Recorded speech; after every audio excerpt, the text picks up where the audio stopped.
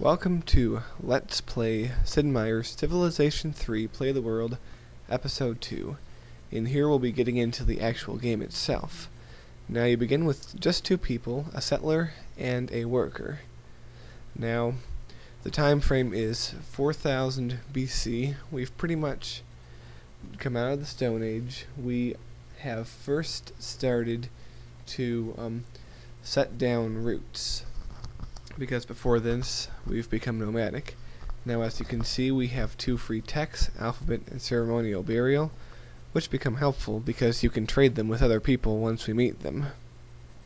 Now, show you a little bit of the window. We have the main menu. The Civilopedia has some pretty interesting information. Our advisors. There's our map. As you can see, only a small dot of the map is known. All the rest is black until we explore it, or buy a map from somebody. Now we have our unit.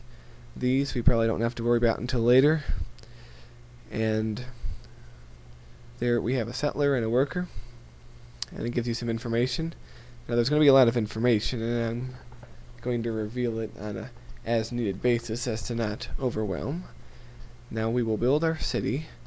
It lets you name it whatever you want. It suggests a name for you, but since I can't think of any names, I'm just going to call it the auto name, which is Delhi.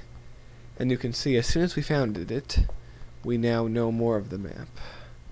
Now there's a lot of information on this screen too, but we'll get into that a bit later. For now, this is what we are building. Each city can build one thing at a time, so I'm going to start with a warrior for defense of the city. It's always important to have your cities guarded because barbarians are always lurking around, and they will pillage your city, destroy improvements, and they will steal your money. So as you can see, we have different terrain types here. Now with our worker, he will improve the land so that it is more useful to us. It's pretty helpful. There's an automate mode.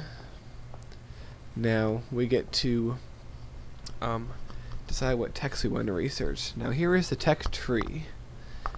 As you can see, you need certain texts to get to certain other texts. There are 4 eras. I showed you 2 right here. We're in ancient times now. I can choose basically anything that doesn't have a prerequisite. So I'm just going to go with bronze working for now. And here is the main domestic advisor menu.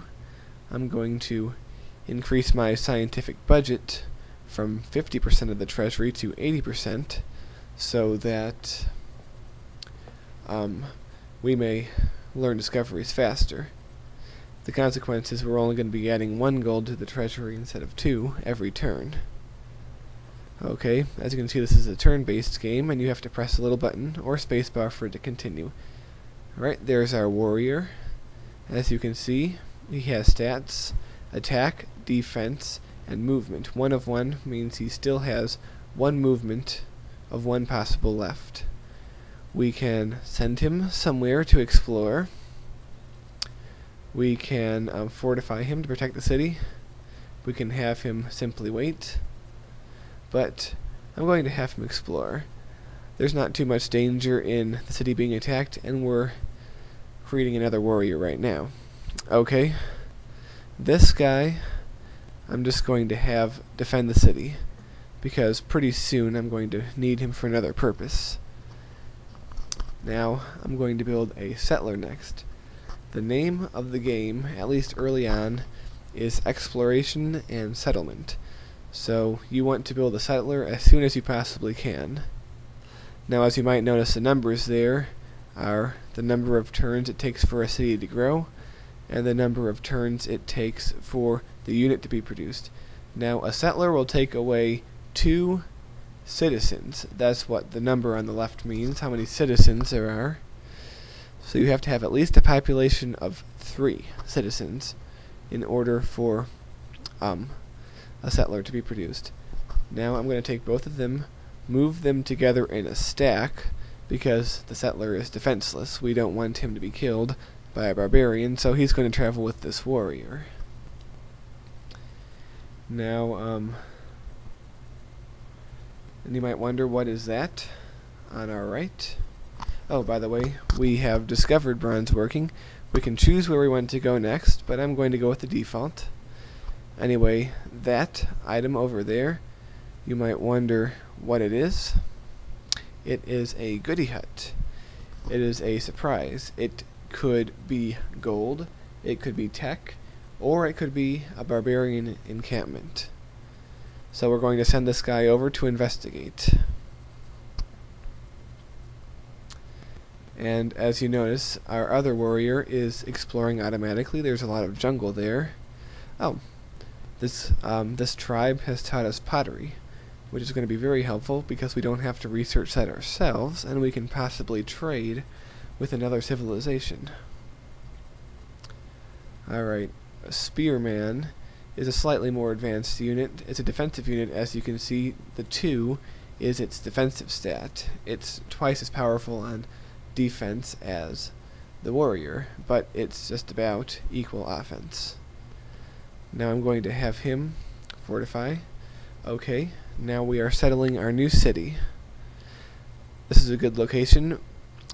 Rivers are good places to settle, and coasts. I'll explain later, but we're going to be wanting to raise a navy later on, and it's good to have coastal cities for that purpose. Now we're going to start with a temple in this. Now temples are good for culture. By the way, we have our palace here. When you pass certain milestones, they let you expand your palace. Now when you start, your palace is kind of crummy. I mean, look at that. Some palace, right? But you have 5 different choices for styles based on the group. We have the Asian group because we are India, after all. So, we'll see that grow as the game progresses. Oh, there's another goodie hut. Let's see what's there. By the way, we have our spearman, and since I know we're going to have a population of 3 citizens before the settlers finish, I'm going to start production on the settler now. Oh no, it's barbarians. See if any of them attack us. Oh, first combat. They attack me, they've gotten damage to me, but we killed them. As you can see, he now has only 2 out of 3 hit points. I could attack that guy and probably win, but I'm not going to. I would rather fortify him and have him regain his strength. Okay, we discovered that tech. And now, his strength is fully refurbished, and we're going to have him explore some more. Alright. Oh, and by the way, this is a list of... They make these lists every once in a while, but the main point here is we can see our adversaries. We now know who we're up against. And I know from experience that the Chinese are most likely going to be our biggest pain in the butts. Okay, well that just about wraps it up for this video. I hope you'll be back for part 3. See you then.